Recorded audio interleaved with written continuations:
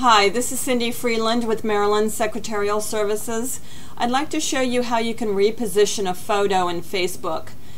When you put a photo in your status updates, a lot of times it will be centered and you won't see the far left or the far right of the photo.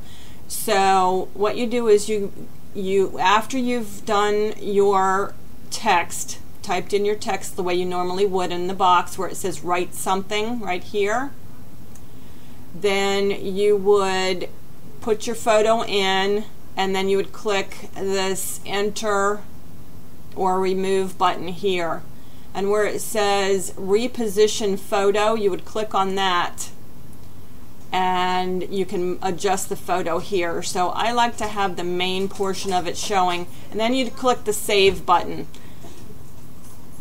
Thank you for listening. This is Cindy Freland with Maryland Secretarial Services.